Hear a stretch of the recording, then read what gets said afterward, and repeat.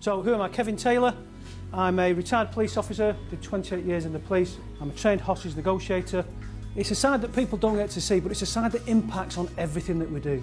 And having used the negotiating skills as a leader, I see the benefit and see how it can be transferred into your world.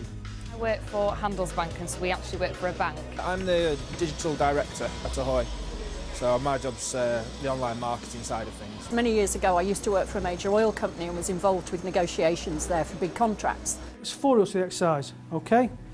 You can't ask questions. That's the only question you can ask. Then I want you to use minimal encouragers to keep that conversation going.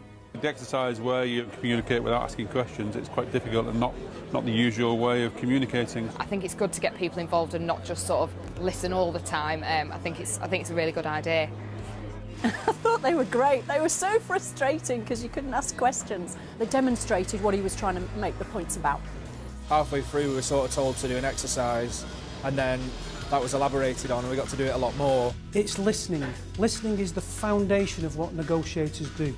It's about understanding what motivates individuals, and listening will allow you to do that. Obviously Kevin's very experienced in negotiation, so that comes into all aspects of business as well. It's really relevant to get this experience to enable us to speak to customers and help them with negotiating, especially with costs and pricing that we have when we offer our products of sort of mortgages and loans and things like that. So it helps me in the way that I come across to my clients, listening to them and being able to respond in a way that helps me get my end goal from things as well. We tend not to listen to people, but when you do, you can really influence their behaviour.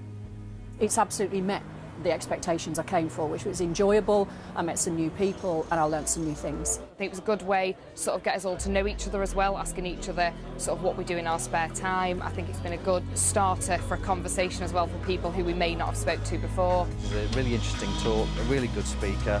Come along, you can network with people yourselves, you can find new customers in the audience, and it's very relaxed and it's not pushy, and that's why I think it's a good event.